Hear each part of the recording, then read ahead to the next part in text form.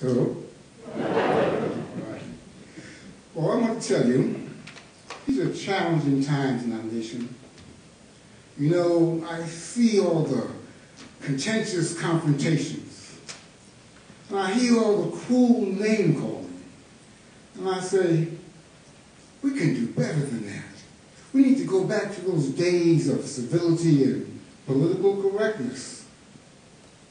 We can make America great again, and we can start with our president.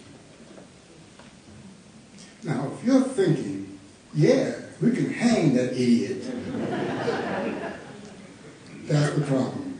You see, we have an elected president for the first time with certifiable psychological problems.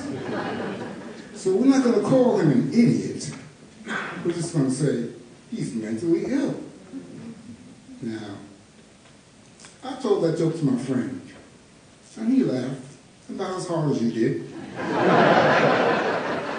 And he said, I get the joke, but I don't want an idiot driving the bus.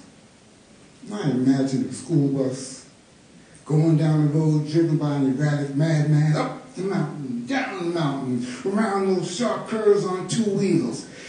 And the children on the left side of the bus, they're hanging on for dear life, cringing and ducking.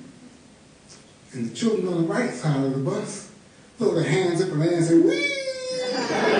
Do it again, do it again. And I'm sitting in the back of the bus.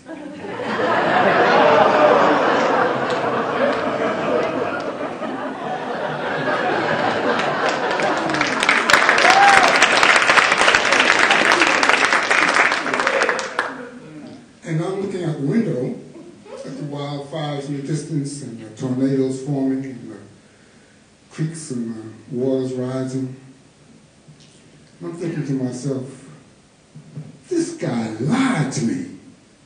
He told me that he would take me back to a great America. And he's got me riding on the back of the school bus. He lied to me. Where's my DeLorean? If I'm going back in time, I want to have a nice ride, and I want to be the driver.